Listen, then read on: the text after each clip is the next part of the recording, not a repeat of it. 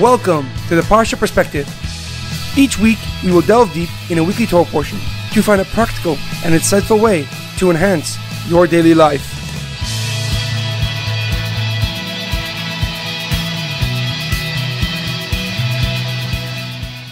Thank you for tuning in to the Parsha Perspective. My name is Shalom Yemini. Each week, we'll look in the weekly Torah portion to find inspiration that will complement your daily life and intensify your connection to God. In this episode, we'll be talking about how to drastically transform your life. This week's Torah portion is Parshas Lech Lecha, where God introduces the first Jew, Avraham Avinu, our forefather, the first person to discover God on his own. The first pasuk in this week's Parsha starts off as follows: Vayemer Hashem el Avraham, and Hashem told Avram, Lech Lecha, leave, me'artzecha, u'mimoladetecha, u'mibeis el haaretz asher areka. God says to leave from your land, your birthplace, your father's house, into the land I will show you. And then only after you leave, I will make you into a great nation and you will be blessed. A question arises: why does the Torah need to point out the three places that Avraham needs to leave from? From his land, his birthplace, his father's land. Torah is very, very exact and precise with its wording. These three places, his land, his birthplace, his father's home, are seemingly one. They are the same. So why does Torah need to individually recognize each one? The answer is given that in order for Avraham to change, to become the first person to discover God by himself, he needed to leave these three places. These three places were holding him back through his preconceived notions of what should be his land, his environment that was telling him to serve idols, his father's house, where they did serve idols, and from his birthplace, what he saw when he was young and how he grew up. All those three things needed to be changed in order for him to transform himself into the first Jew, the first person to discover God on his own and be the father of the greatest nation in the world. In our daily life, if we want to drastically transform ourselves into a better person, we need to leave these preconceived notions of who we are, of what's holding us back, of what we can't do, of the potential that we can't reach because of different excuses and circumstances that are holding us back and holding our potential at bay. We need to leave our comfort zone. We need to leave our preconceived notions behind in order to drastically transform ourselves. Because if drastic transformation is what we're looking for, then drastic measures need to be taken. We need to realize that we are heavily influenced by many different things. Our family, our friends, our schooling, work, they all influence the image that we see when we look at ourselves in the mirror.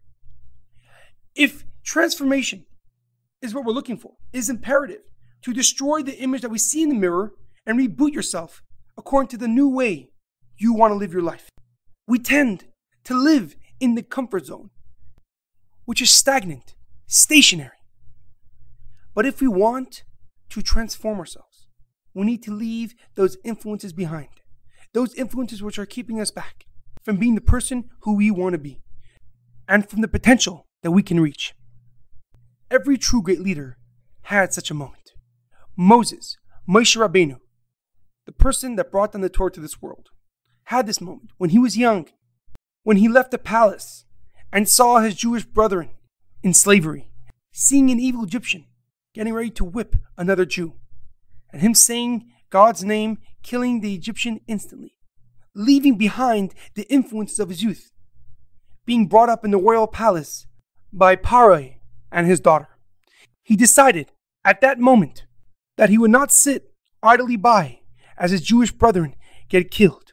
God saw this and made him the leader to take the Jewish people out of Egypt and to bring down the Torah, making him the most important leader in the Jewish people's history.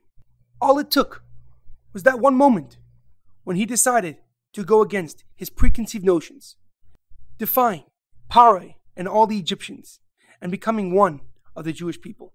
If true transformation is what we are looking for, it is imperative to leave behind all influences, be objective to our potential, and then we can get to work, whether it be physically, spiritually, emotionally, mentally.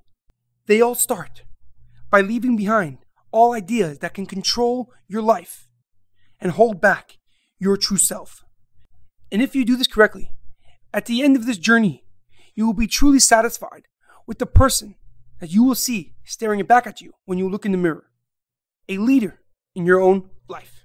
I will finish off with the quote: "It's only after you've stepped out of your comfort zone that you begin to change, grow, and transform. Have a great weekend and a good Shabbos.